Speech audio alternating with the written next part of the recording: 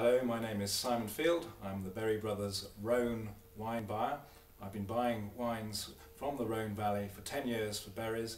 It always has been my favourite region, and it's the one I visit the most, and I think some of the best value wines in all of France, all of Europe in fact, come out of the Rhône Valley. Rhône is a tale of two cities, or two halves, or two parts of the valley if you like.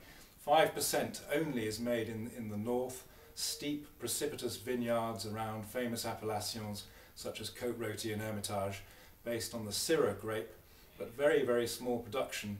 Then you go a little bit further south, you drive down from Valence to the nougat town of Montélimar, and everything changes. It opens up, becomes more Mediterranean, warmer, and the wines are blends. Grenache is the dominant grape variety, but the wines are warmer in feel, perhaps slightly more complex, have less of the Syrah purity, but they are fascinating wines in themselves and great food matches.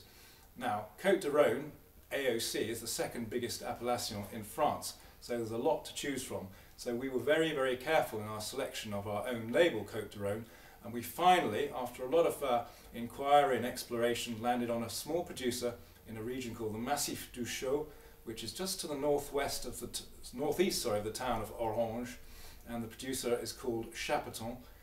The wine is mainly Grenache, a little bit of Syrah, a little bit of Cinsault in it.